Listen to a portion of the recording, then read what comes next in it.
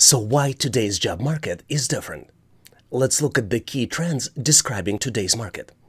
There's a huge shortage of skilled workers.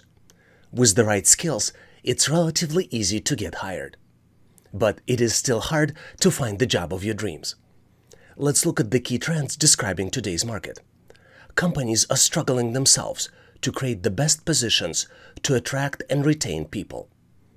The main reason for that is life cycle for the job is very short. Most of today's jobs didn't exist 5 years ago, and this number is 3 years for information technology jobs.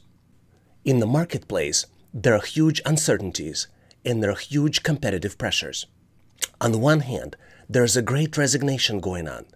Great resignation is the term describing people resigning from the jobs that they don't like in search of something that they would like to go to. With inabilities to find the candidates, companies focus on retention as they can't find enough candidates to apply for their jobs. It is very, very, very hard for them to find any talent.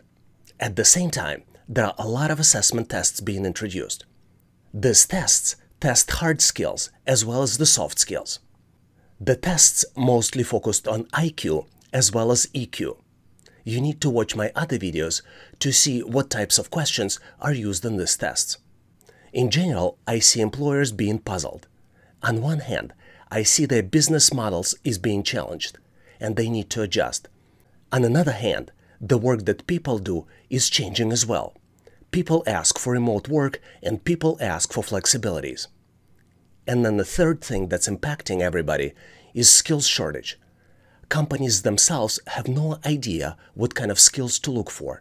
Companies constantly asking questions what kind of skills they should look for, what type of positions they should create.